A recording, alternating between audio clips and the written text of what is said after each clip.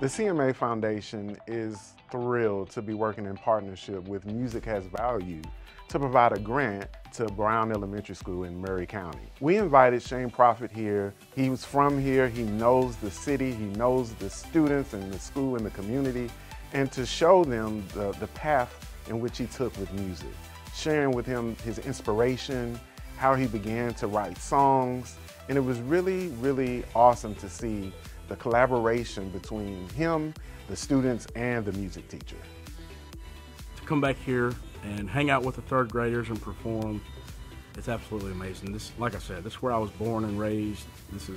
These are my people, and get to come back here, it's a lot of fun and really humbling. Get to come back home and just spend time with my kind of people.